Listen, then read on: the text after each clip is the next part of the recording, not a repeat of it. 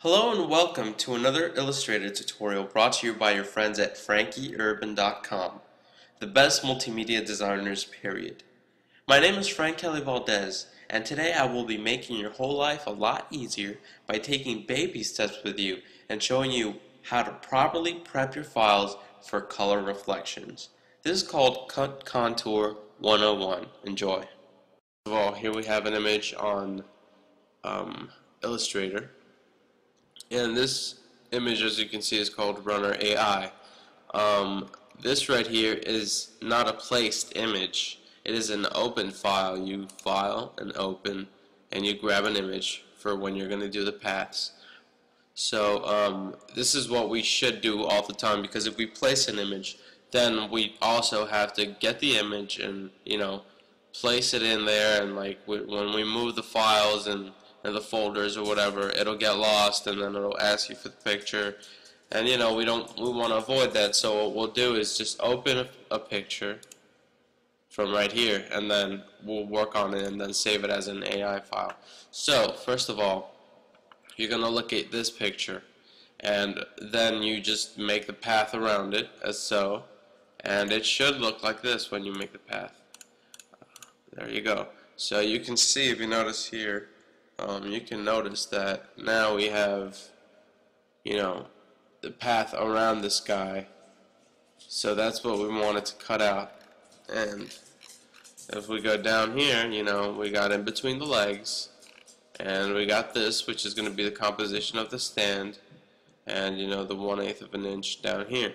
So as we can see here, what we're going to do for the color reflections, what they want is a path, but they wanted you to duplicate the path and put it on a separate layer and then put it as a spot color. So that's what we're going to do today. And we take the two paths, which are going to be cuttable. So we just take these both paths, we are going to select them, and we're going to copy them. On the Mac, you can press Control Apple C, sorry, that's for the Windows, Command C. You select the layer, and then for paste in place, you go Apple Shift V, and that'll paste it in place. So right now I do have the spot color made to their preference, but I'm going to show you what they really want, so that next time you do it, you have the same options on it. So when you select the path, you're going to select the outline, right? And you're going to go over here up to the color guide, and you're going to go to the options, and you're going to create new swatch. You're going to create the swatch exactly like this. This is exactly how it needs to be. You're going to name it Cut Contour, right? And it has to be uppercase C and uppercase C, and it has to be no space. It has to be just like this, Cut Contour. So then this is going to be a spot color, and this is going to be CMYK. And we're going to bring all these down to 0. And we're going to have 100% magenta, so that's 100. And it should look like this. So it's 100% magenta, and a spot color, CMYK, and it needs to be named Cut Contour. When I press OK, it might tell me that I already have it exactly. So I don't really need this. I'll just go up to my swatch, since I already do have it, and select it. And oop, I got mail. And there you go. So you have the spot color selected right there, Cut Contour. We're going to do the same with the path, so we're just going to select the color, I guess, and then select this, and that tells the machine, hey, you have to cut right here. So next time you do this, it has to be exactly that way. So that goes for all files and folders. Now we're going to lock this because we're not going to use this anymore. What we're going to do next is we're going to do the offset path on the picture, so that we have the path selected, and we have a clipping path on it. So what we're going to do is we're going to select the outer path, which is this one right here, select it, and we're going to go Object, Path, Offset Path,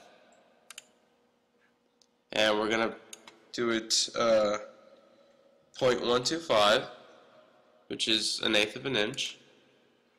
And there we go, we have that path. And now with that path right there, which is selected, we can go ahead and delete this one because we're not going to use it. We select this path right here, and then we go oh wait, let's just put these in the same group so that we don't get confused. We're going to take the image and take it out of that group because we don't need it. We can take this one out of the group too because I had that before placed in there. So we're going to select these both images, which are the ones that we're going to use. All these both right here, and then we're going to go Object. See, the image does have to be selected as well as the path for you to make the clipping mask. And then we're going to go over here and make a clipping mask, and there you go.